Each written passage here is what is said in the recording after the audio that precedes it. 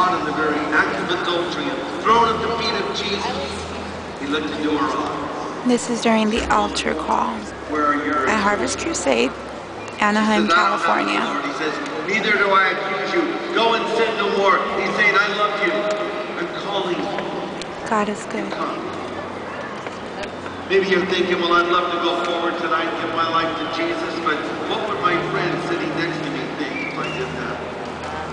Your friend sitting next to you is thinking, I'd love to go forward tonight and give my life to Jesus, but what would my friend sitting next to me think? Hey, listen, don't worry about what your friend would think. What does God think? What do you think?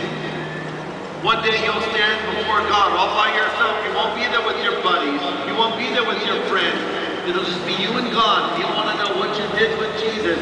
He's offering you complete pardon, total forgiveness. It's a gift. You need to just reach out and take it. The Bible calls it the gift of God, which is eternal life through Jesus Christ.